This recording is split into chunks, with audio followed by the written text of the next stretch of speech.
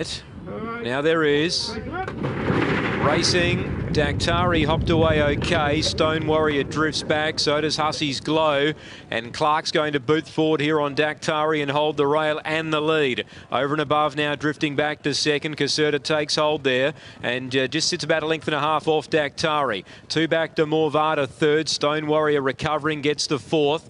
Hussey's Glow two back in fifth and three to Silent Warrior last of all. Daktari, the one they've put the money on, led by a length and a quarter. Make it two now. Second place in closing a bit was Over and Above. On the rail, Stone Warrior, then Morvada fourth. A length away to Hussey's Glow by the 800, and last of all is Silent Warrior, about five off the lead. Daktari controlling it now, mid-race, gets away a length and a half. Second placing still is Over and Above as they run towards the home corner. Third, Morvada, then Stone Warrior. Hussey's Glow is going to have to sprint very sharply here because the leader's coasting at the moment. And last, Silent Warrior. Daktari turns the bend, 400 out. He is first up though, Over and Above's two away second. Starting to come now. Oh, went straight to Daktari. Daktari put under pressure. 2 lengths away to Morvada. Hussey's Glow runs on from the back. Inside the 150, it's Over and Above clear from Daktari. Morvada's about to run to second. Hussey's Glow from the back continues to run on, but Over and Above, well, that was impressive.